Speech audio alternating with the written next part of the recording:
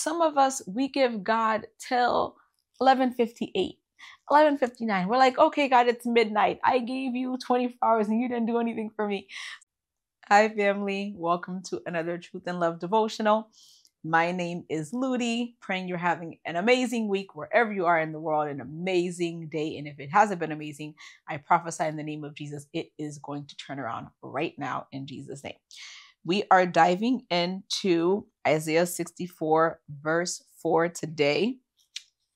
And it says, "For since the beginning of the world, men have not heard nor perceived by the ear, nor has the eye seen any God besides you, who acts for those who wait for him." And we all love the song, "Wait on the Lord. Wait on the Lord." I think it's Maverick City and Elevation. "He will renew your strength." And that's from Isaiah 40. We all love that song. And the revelation the Lord gave me when I was reading this scripture is a lot of us don't see the acts of God because we don't know how to wait.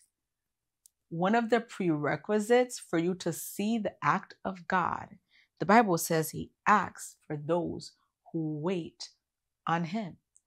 I remember years ago, I was working with a coworker who didn't believe in God. And he said to me, well, if God was real, why doesn't the Red Sea part anymore? Like, I want to see those great acts. Well, one, we don't need the Red Sea to part. You have a boat. You have a plane. You can get on a helicopter.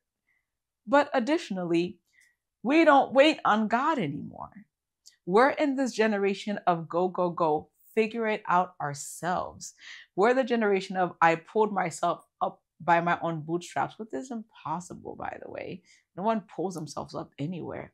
But we don't wait on the Lord. One of my favorite scriptures is in Psalm 46.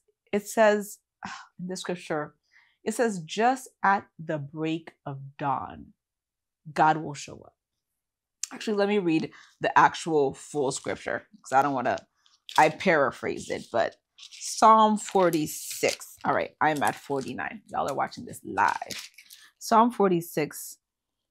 You know what? I'm going to read the whole psalm. This is a segue. God is our refuge and strength, a very present help in trouble. Therefore, we will not fear, even though the earth be removed, and though the mountains be carried into the midst of the sea, though its waters roar and be troubled, though the mountains shake with its swelling. There is a river whose streams make glad the city of God, the holy place of the tabernacle of the Most High. God is in the midst of her, she shall not be moved. God shall help her just at the break of dawn. Now, know anything about the break of dawn? It's literally at that point where the night starts to become day.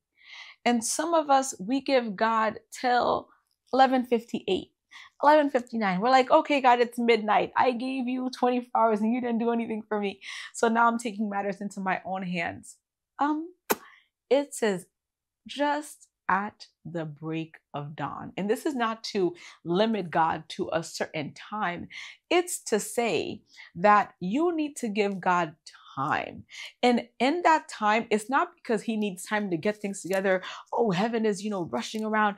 No, the time you give God is to say, God, I trust you. I trust that you're going to get this done. And even if you don't get it done in the way that I expect, there is something still here in this day for me. The Bible says that this is the day that you have made.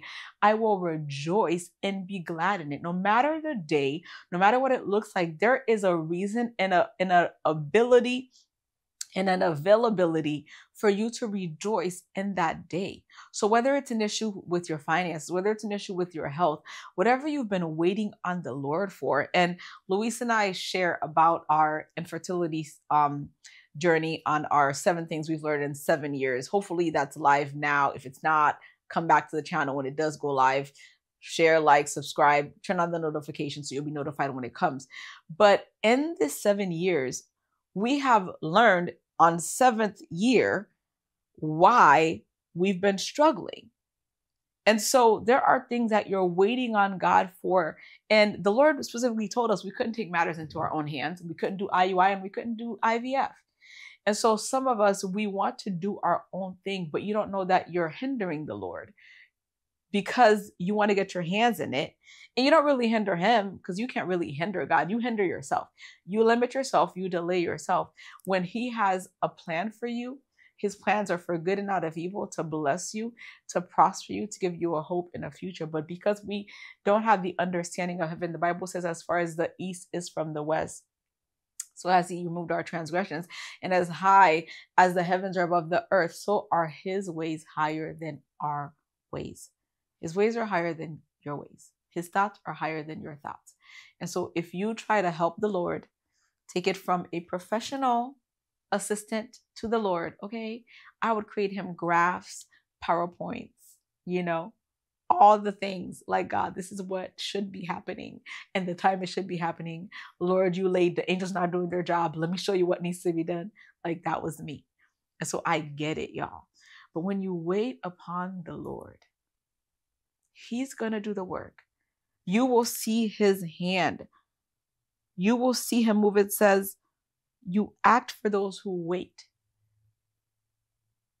I don't know if you've ever been around children and they are eating and they're like, well, I need help.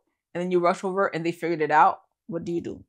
You walk away. Even if they're doing it wrong, you're just like, okay, well, you're taking care of it. That's how we are with God. We need God. He comes and it's like, well, you've already started doing your own thing. Do you want my advice on how to fix it? Or do you want to just keep doing your own thing? Because we did not wait. So whatever that looks like, everybody hands up. Take your hands out of it. Stop moving because you might be moving in the wrong direction. Sit and say, hey, Lord, did I make this decision with you or was it on my own? Did I move before the time? Because even the right thing at the wrong time will become a curse. Sex out of marriage is not a good thing. Sex and marriage is a good thing. It's the same thing. The timing matters. So wait on the Lord, y'all, and you'll begin to see miracles, signs, and wonders. I love you guys. I will see you on the next one.